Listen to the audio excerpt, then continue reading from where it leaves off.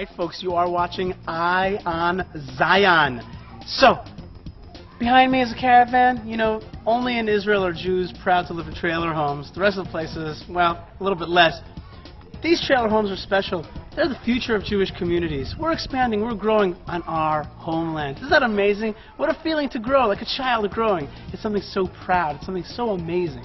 Now here we are in beautiful Beit El. What's Beit El? It's the house of God. It's the place where Jacob had his dream of the ladder. The whole world knows this. If you go to churches, if you go to synagogues, you'll know the name Bethel, Bethel, Bethel. Why? Because Bethel is the house of God. Something, a name, an idea, a ladder, a connection between heaven and earth that you're only going to find here. Now, a group of artists called Artists for Israel were just here. And they turned this plain wall into this. Check out this mural. Isn't that something special? Isn't that beautiful? Well, that mural represents an artist's vision of Beit El, the ladder going up from earth to the heaven and hopefully to the bigger thing, which is the temple in Israel.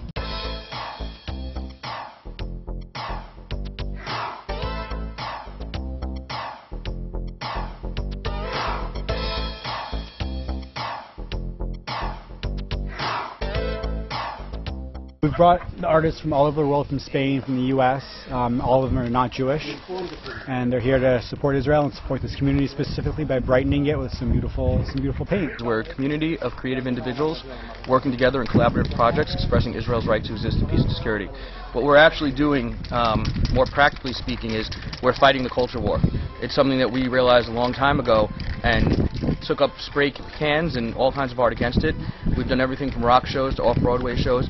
What we do is educate artists about Israel's beauties and strengths, about how Israel protects the arts, and as such it's the artist's responsibility to protect Israel. Basic vision of this piece is that the state of Israel is the ladder separating between our oppression, our subjugation, and our redemption. We're just going to do like sunrise, you know, nice sky scene. And we're going to put a rise. Sue, you're making the mountains of Israel. Yes, giving it texture, giving it depth, so you can see the desert from the far, and then coming in. It's like, I don't know, 5 minutes. He said that he's building the temple that you guys are taking so long to do. He's building it, and he's giving it to you as a gift.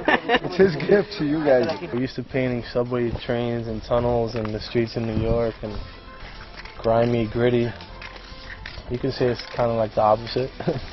Today we're doing a production, you know, this is more like mural, more thought out, more conceptual, so it's different than going out and kind of just putting up a stamp of like what you do. It's like my tag, ski, and then I have my signature bubble. I know you've been all over the world for this. Yes. How does this feel? Is this any different for you? Well, yeah. It's the only experience being in Israel, seeing all the sights, seeing all the people, seeing all the different things that are going around in a small place, you know what I'm saying, all these conflicts and everything, and it's just like incredible, you know. These are some of the best artists in the world, and it's the first time some of them are meeting. They're showing off for one another. They're showing off for the fact that they know they're doing something that's going to get in the national, in the public eye, in the international eye, and they want the world to see the best of their work. But I can tell you that as they've been here, their style is evolving every day, and the inspiration is changing the actual content. Well, the idea is to bring the message of Jewish liberation, to bring a Zionist message into communities and into certain social circles that don't normally hear our side of the story, and to bring people from the graffiti artist community to a place like Beit El to see how the Jews are living and how we're struggling to hold on to our land in the face of so much aggression and so much opposition from the entire international community, who wants to ethnically cleanse every Jew from Judea and Samaria at this point. We're bringing artists, we're bringing, you know, this trip we brought Artists for Israel to Beit El, we're bringing hip-hop artists, we're bringing fashion designers, people from the nightclub community, from the nightclub industry, up to places like Beit El and the Shomron and Judea, to show them how we're living and how we're struggling to hold on to our land. When I met up with these guys, you know, we got to talking and we saw that we were on the same track and simply talking about caring for the people of these communities. And we said, wouldn't it be a great thing for them just to also come out here? And it was just, we wanted to make it happen. They want to show also the world that artists do not boycott. Do you think that by making the struggle cool, that will affect the realpolitik on the ground? You'll at least have people, younger people, and politically active young people understanding that it's cool to support the rights of the Jewish people to self-determination in our homeland. And it is cool, isn't it? It's absolutely cool. I mean, it's right. The truth is, it's right. It's just. Justice is on our side, and if justice is on our side, we have an obligation to go out and bring our message to as many communities as possible. Craig and I started this organization with a few other people because we support Israel and we know how much of an amazing place it is.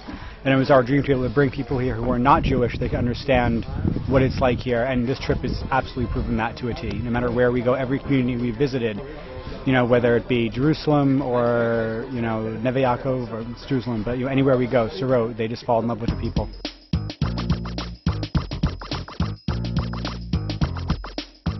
People don't think that fighting for Israel is very cool. There's a lot of people in the industry who try to make fighting for Israel not cool. But Israel is cool. Israel is the future. Israel's a magnet for people of inspiration, people with a little bit of prophecy inside. There's a lot of you out there. The Artists for Israel were here to show their vision and their connection to Israel.